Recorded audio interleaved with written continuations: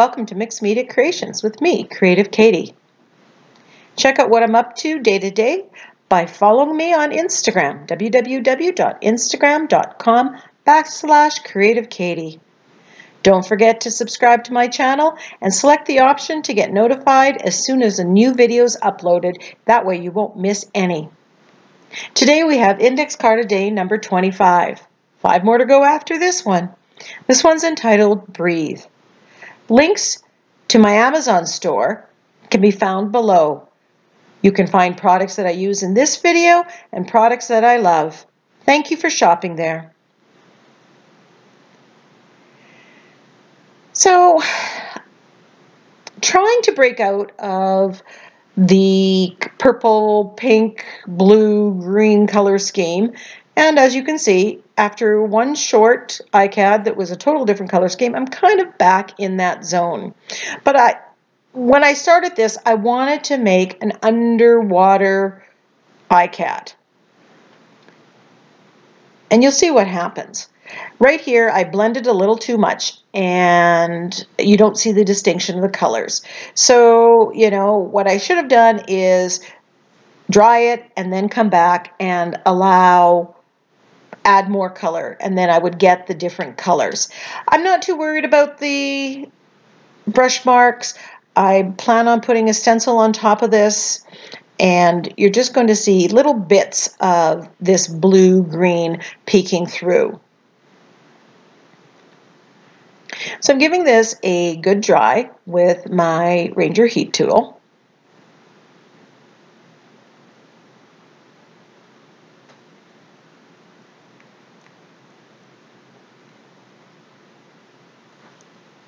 And the few touch-ups of where I kind of didn't get any paint. So I grabbed this stencil, and I can't remember the name, but it is a Crafter's Workshop stencil. If I can find it in Amazon, I will link it. And I am going to put this on. Remember, I wanted an underwater scene. So I thought this stencil is just absolutely perfect for waves.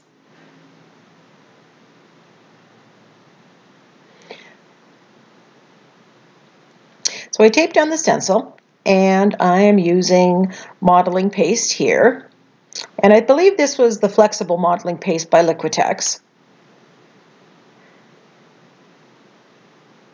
It's a lot thicker than the Crafter's Workshop Light and Fluffy modeling paste. Why did I take it to this time? It just was there. I like all of them. Some take a little less time. The light and modeling paste, light and fluffy modeling paste, dries a lot quicker than this one. But I like this one as well. This has been my favorite for many, many years.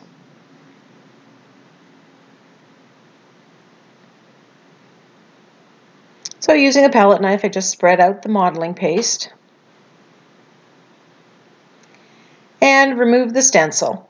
And I absolutely love the white against the blue, and I think maybe I should have left it there, but I reapply the stencil, and I'm going to make the wave part dark blue. And I grabbed Dina Wakley's Night. I ordered this, and I basically forgot about that I had it, and on camera it looks like I've always seen. Very dark blue, and that's what I wanted. Kind of Prussian blue and Payne's gray mixed together. But in real life, it kind of took on a purpley tone, and I didn't like it for this application.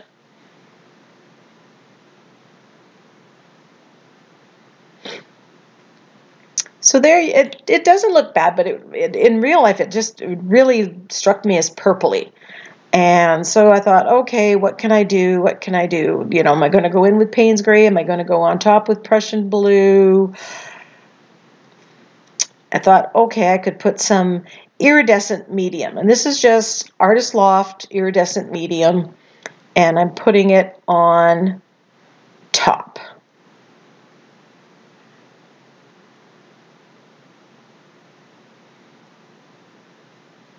And I figured this will just kind of lighten it a little bit. It pretty much dries clear, but give that little bit of shine.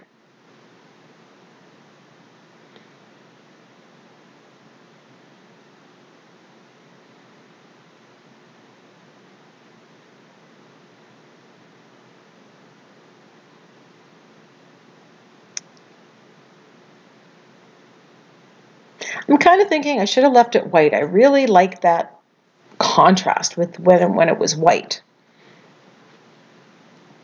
But the good thing is you do a similar background and recreate this and try it a different way.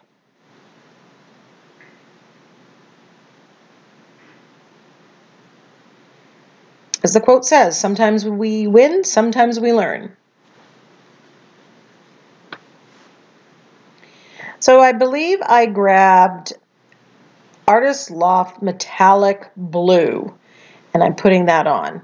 I'm still not happy with the color that I have, but with this edition,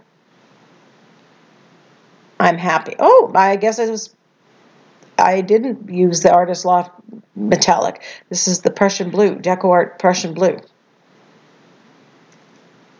I can't get away from it, people. I love, love, love this Prussian Blue color.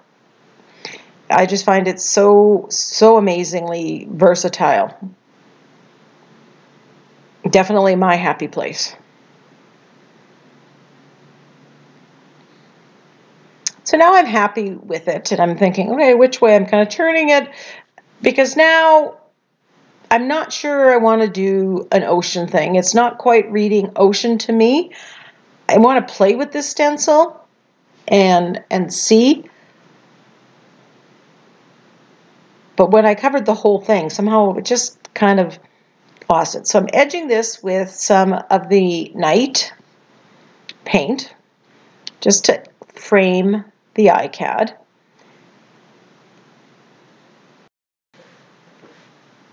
So for the focal point, I decided to use a die cut of a hummingbird. I cut this with my silhouette.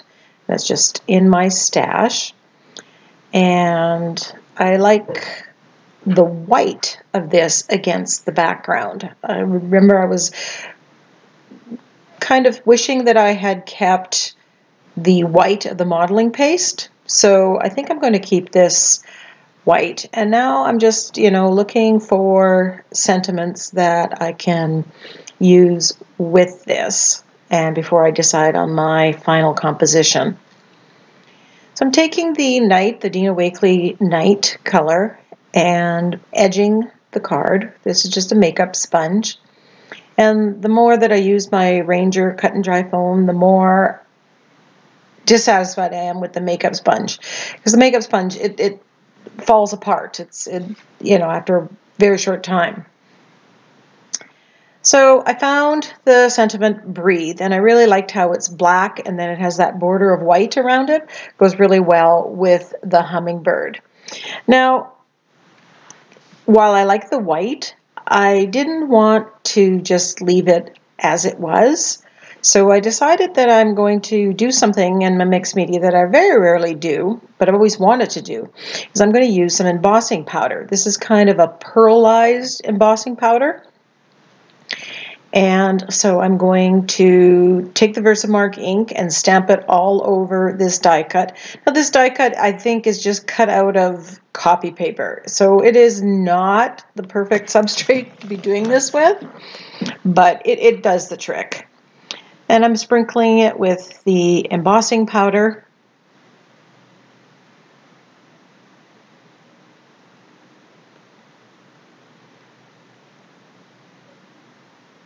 And then getting rid of the excess.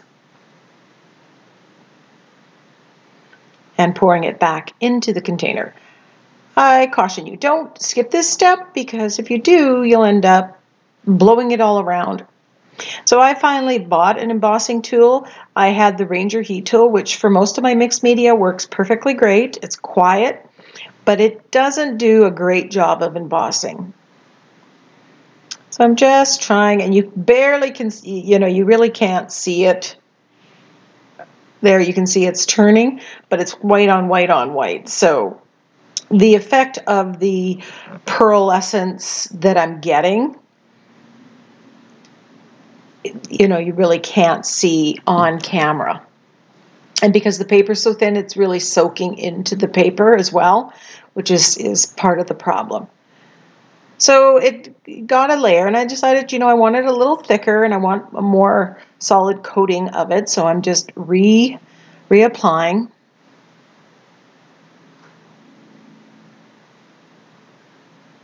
Now, if you don't have embossing powders or don't want to go through this, you can, you know, I've got Martha Stewart's pearlized paints and other metallic paints, or you can use the Crafters Workshop Shimmery Goodness or iridescent medium that's in white.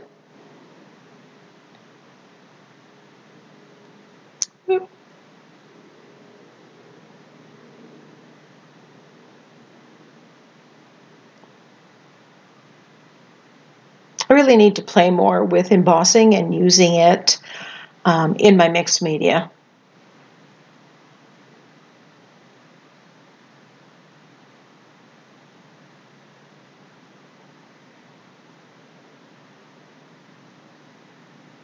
So being careful to not pick it up when it's wet, still hot, and I just put it on there. Now I'm wishing that I had in some way, shape, or form edged this. Other than using a makeup sponge and the archival ink, I don't know, and I probably would have done it in blue. But I didn't solve that problem until after this was done. So using the gel medium,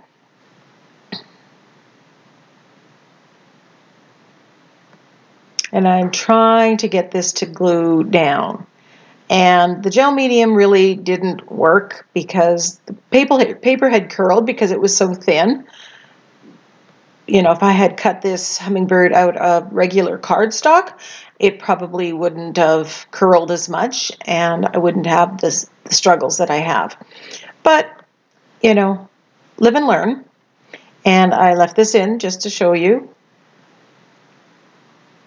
I decided to leave that, put the phrase on.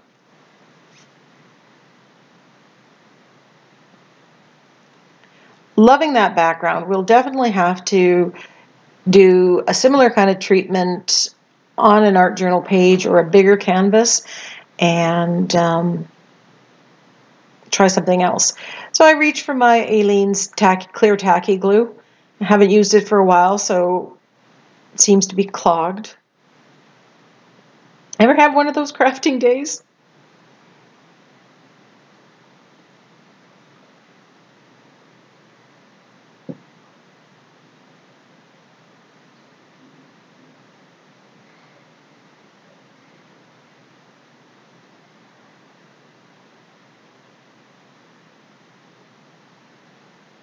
Part of the problem also is because I'm doing a video, I want to finish it up and get it done, and I'm not giving things the proper weight of time. Here I should have just put, you know, paper on top and something heavy on top, and it would just hold it down, let it dry before I continue to touch it and do whatever else with it.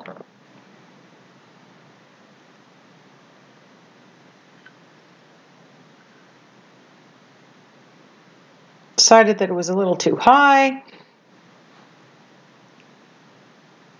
That's when I'm thinking, you know, that I should have edged it.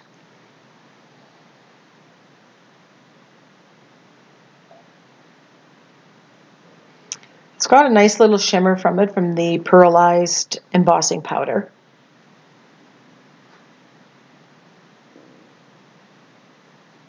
So now, since I'm done this, I'm going to go outside and watch the hummingbirds in my yard. They provide great entertainment for me. We have at least between 4 and 8 that visit our yard regularly.